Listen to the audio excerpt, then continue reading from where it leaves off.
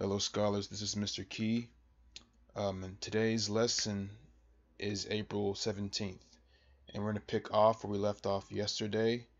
And we're going to go over the questions, okay? So the first question for your homework was, if Felix adds an even number to an even number, the sum will be an even number. B, could be an odd or even number. C, will be an odd number. Or D, cannot be an odd or even number. All right. Now then, through a process of elimination, I can go ahead and cross out choice D. Now the reason for that is because no matter any number that you pick, it'll either be odd or even.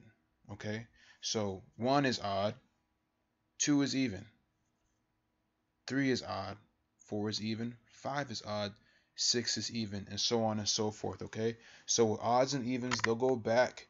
Um, they'll take turns. So first there'll be an odd, then it'll be an even, then an odd, then an even, right? So that tells me that there is no number that is neither odd nor even, okay? Any number is either going to be odd or even. There's nothing else. So choice D, we can cross out choice D. Now then, at this point, I think we can figure out what the answer is, okay? So we'll use two different equations. We'll use 2 plus 2 and 10 plus 10, okay? We'll use 2 plus 2. 2 is an even number. 2 plus 2 is what? Right, it's 4.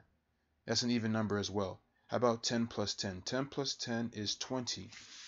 0 is in the ones place, and 0 is an even number. That makes 20 an even number. So what that tells me is that choice C will not work, and choice B will not work. Now the reason why choice B will not work, even though it includes an even number, is because there is no chance that it could be an odd number. There is no chance that an even plus an even could be an odd number. Okay? It'll always be an even number. So choice A is the right answer. Okay? Let's go on to the second problem. So this one asks, which correctly compares two odd numbers?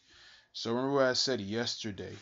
We're looking for two parts or two answers to get the right question, okay? So we're looking for two odd numbers first, and we're looking for a choice that correctly compares.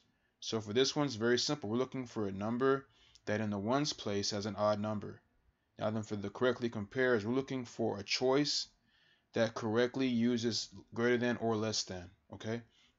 So let's first take out choices that do not have an odd number. So choice A has 54 is greater than 52. Now while that is true, we're looking for odd numbers. So we can cross this one out. We have 49 and 61. That one checks out. We have 37, 39. Those are both odd numbers, okay? Then we have 48 and 46. 48 and 46, they are both even numbers. So A and D are null and void. Okay, now we're looking for correctly compares. Okay, so at this point, we're just making sure that our answer choice uses greater than or less than correctly. So here's my question: is 37 greater than 39, or is 49 less than 61? Which one is the right answer? Which one sounds right just off the top of your head? 37 is greater than 39, or was 49 less than 61? Let's check. So is 37 greater than 39? Let me see. Let's count from 35. We have 35, 36, 37, 38, 39. So what that tells me is that 39 is bigger than 37. So choice C is not right. Even though it has two odd numbers, 37 is not greater than 39. So choice C is not right. Now then, 49 less than 61 is obviously correct. So choice B is our answer, okay? Last question from yesterday. So which array represents an odd number? For this one, we are simply just counting each circle, and we're just going to figure out which one is correct, okay? So I'm just going to start with choice F. We see 1, 2, 3, 4, 5, 6, 7, 8, 9, 10, 11, 12, 13, 14, 15, 16, 17, 18. We see 18 in choice F. I'm going to cross out 18. Now for choice G, I'm going to do it pretty much a short way. I see 1, 2, 3 going down this way, and I see 1, 2, 3, 4, 5, 6, 7, 8 going this way. I see 3 going down. I see 8 going this way. 3 times 8 is 24. So that's an even number. So I'm going to cross out choice G. Our next choice is choice H. Let's see, 1, 2, 3, 4, 5, 6, 7, 8, 9, 10, 11, 12, 13, 14, 15. So 15 is an odd number. Let's just make sure that choice J is not an odd number as well, just to make sure. We see 2 going down this way, and we see 1, 2, 3, 4, 5, 6, 7, 8, 9, 10, 11, 12, 13, 14, 15, 16, 17. So 17 times 2 is 34. 34 is an even number because 4 is in the ones place. So choice J is not the right answer. Choice H had 15, and that is an odd number because 5 is an odd number and it's in the ones place. So H is the right answer. Now then, our questions for today are as followed. Our first question is, in which equation is the value of the blank an odd number? So at this point, guys, what you can do is that you can use our rule that we're going over for this week, right? You can use the rule of what an even plus an even makes a what, an odd plus an odd makes a what. Now we're going to go over about an even minus an odd or an odd minus an even, and then also multiplication and division as well. Okay, so let's start off. Let's start off with multiplication. Okay, now then, there really is no rule for multiplication or division. Okay, for multiplication or division, it could be either or, right? 3 times 3 makes 9, but 3 times 2 makes 6. 9's odd, but 6 is even. So for these questions, you're really just going to be showing your work. You're going to be showing your work. Whenever you're multiplying, you can write out 4 3's, add them together. Is that an odd number or is it an even number? Same thing. For 8, divided by 2, right? 8 divided by 2. Basically what you're doing is you're taking away half of 8. What's half of 8? You minus that, and the remainder, is that an odd or an even number? For this one, it's simply adding or subtracting, and for this one, it's simply adding, okay?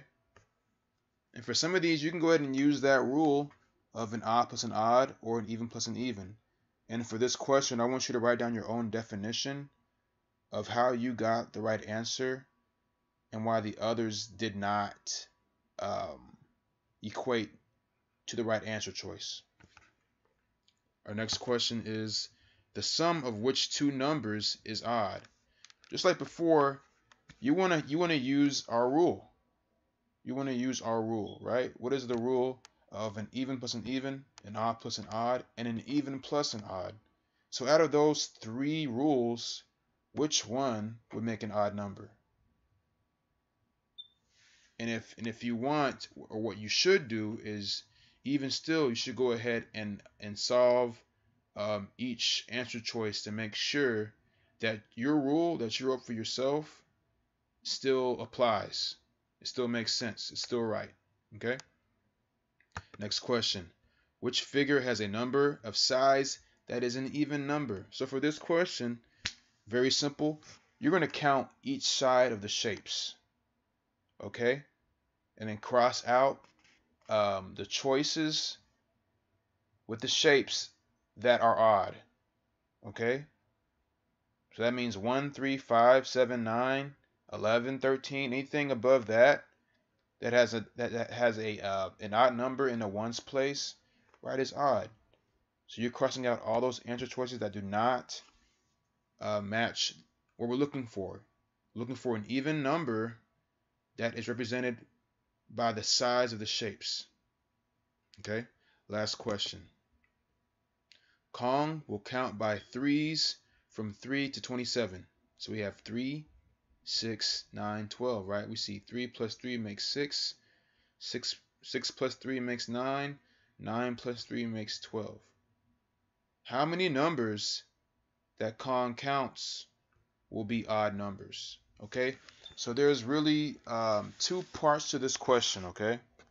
There's two parts to this question. The first thing you want to do is you want to make a pattern of threes or a multiple of threes from 3 going to 27. Okay, so the first thing you want to do is you want to finish this pattern and you want to get to 27.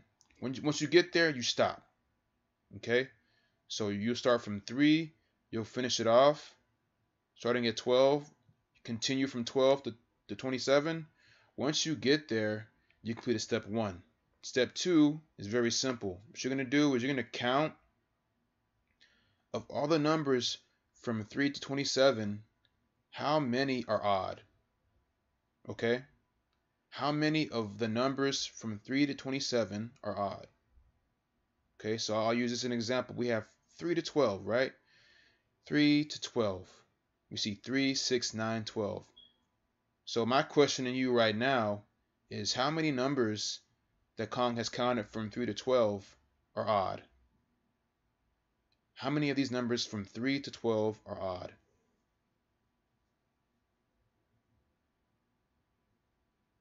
If you got 2, you are correct. Because 3 is an even number.